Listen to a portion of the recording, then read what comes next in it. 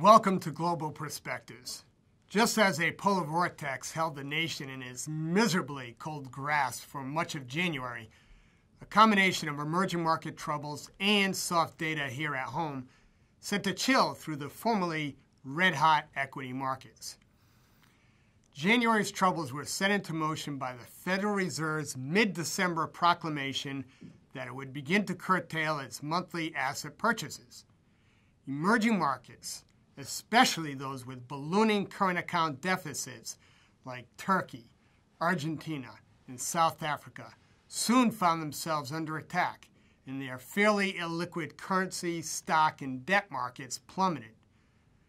While developed markets at first seemed to shrug off the Fed announcement, the emerging market plunge ultimately triggered margin calls and sell instructions for a variety of liquid risk instruments, including U.S. equities.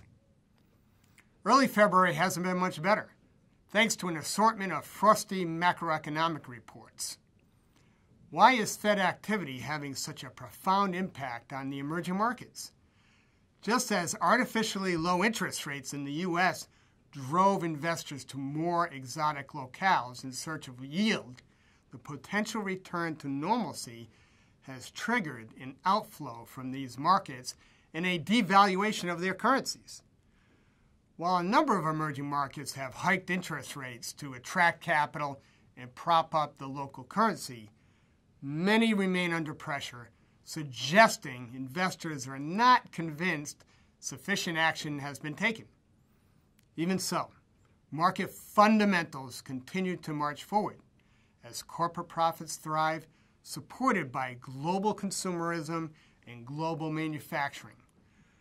Frontier markets, meanwhile, are catalysts for growth in the broadening global expansion and have largely avoided the adverse impacts of the carry trade currently bedeviling much of the emerging world. If anything, January's market dynamics underscored the folly of gaming diversification. Investors that sold bonds in 2013 in fear of rising rates missed the benefit of fixed income exposure, namely portfolio downside protection when bonds significantly outperformed equities during the month.